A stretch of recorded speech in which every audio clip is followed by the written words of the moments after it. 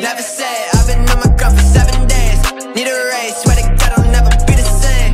TBH, TBH, yeah, CBA. Never say I've been on my grind for 7 days. Hi.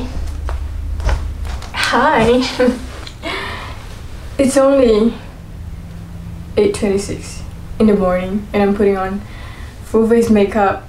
Wow, A+ for effort. Y'all better appreciate me for doing this video because I woke up very early. Why is that sound so sad?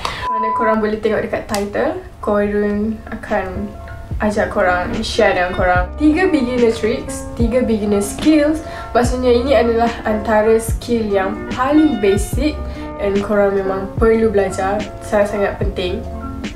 Sebabkan freestyle ada banyak variations, which is around the world, hop the world and crossover.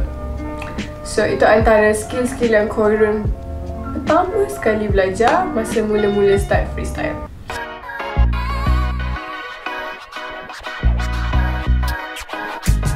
Okay, trik yang pertama sekali, nama dia around the world. So basically, korang kena letak bola dekat kaki. Of course. Okay, what I'm trying to say is, letak bola dekat kaki, which is foot stall. Buat foot stall dulu, pertama sekali. Foot stall. Kalau korang sepak kaki guna kaki kanan, then maybe you can start with your right leg. Just go with anything yang korang rasa selesa. Lepas foot stall, okay, korang kena ke bawah sikit, macam buat squat. Kaki kiri kena ke bawah sikit untuk momentum bola tu berpusing di kaki kanan. Kaki kanan dah foot stall, kaki kiri dah squat. Dari situ korang buat motion around the world.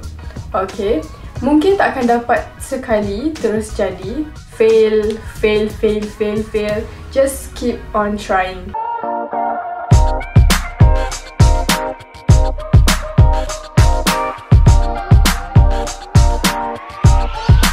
Untuk skill yang kedua, well, it's called hop the world.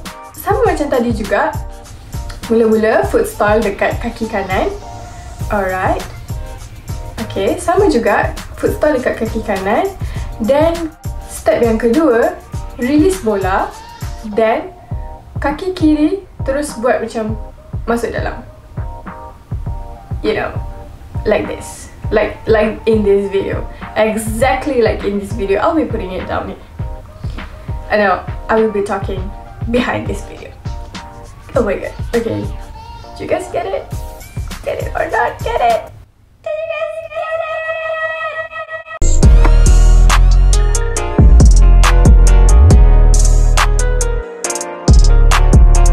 Trik yang ketiga, kita panggil crossover.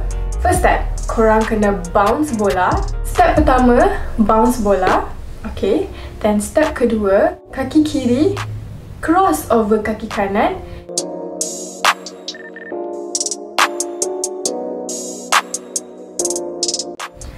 So step yang ketiga, kaki kanan lompat sambil jaga bola. Kaki kiri cross kaki kanan, dan kaki kanan lompat terus jaga. So jadilah crossover. So itulah tutorial untuk 3 beginner skills. I hope you guys can learn it because 3 skill ni korang boleh belajar tanpa jaga. So kalau korang nak belajar macam mana nak jaga, boleh tengok tutorial sebelum ni, korang ada buat how to juggle. Feel free to ask me anything about freestyle. Korang boleh DM Korun dekat Twitter, dekat Instagram. And see you guys on my next videos. Bye!